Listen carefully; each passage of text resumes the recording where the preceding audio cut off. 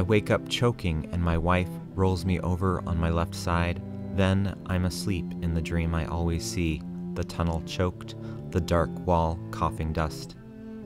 These haunting words come from Muriel Rukeyser's poem, The Book of the Dead, a section of the work based on an interview she conducted with Merle Blankenship, a victim of the Hawks Nest disaster in West Virginia.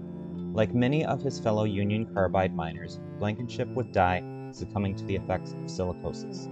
Rukeyser arrived in the area in 1936 with photographer and filmmaker Nancy Naumburg, Wright, intent on documenting the horrors of what has been called the worst industrial disaster in U.S. history.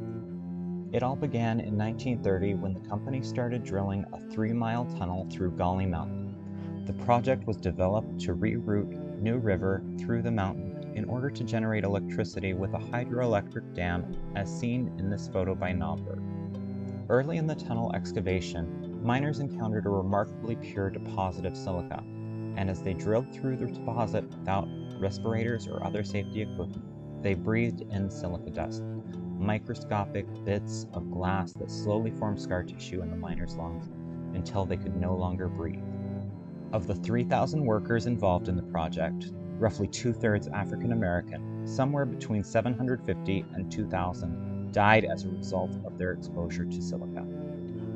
Another section of Rukeyser's Book of the Dead, titled The Disease, draws on x-rays and medical testimony, evidence from lawsuits against the mining company and its contractor.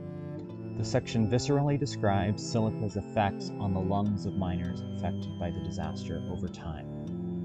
This is the x-ray picture taken last April. I would point out to you, those are the ribs.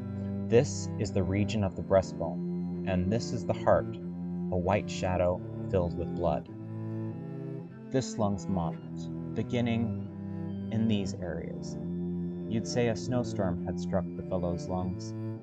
And now, this year, short breathing, solid scars, even over the ribs, thick on both sides, blood vessels shut, model conglomeration.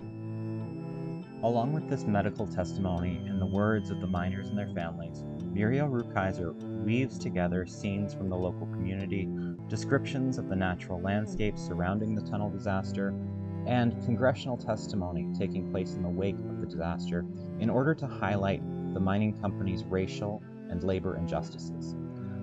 With this hybrid poetic documentarian approach, the Book of the Dead's narrative is one of accountability, demonstrating how Union Carbide consistently minimized the horrors of the disaster and disavowed responsibility as Rukeyser catalogs the consequences of the corporation's practices.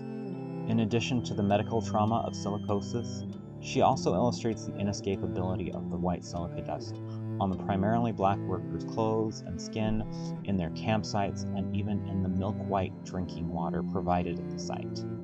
Finally, she also notes their ultimate disposability, as dozens who perished in the mine were buried in mass graves, unmarked until relatively recently.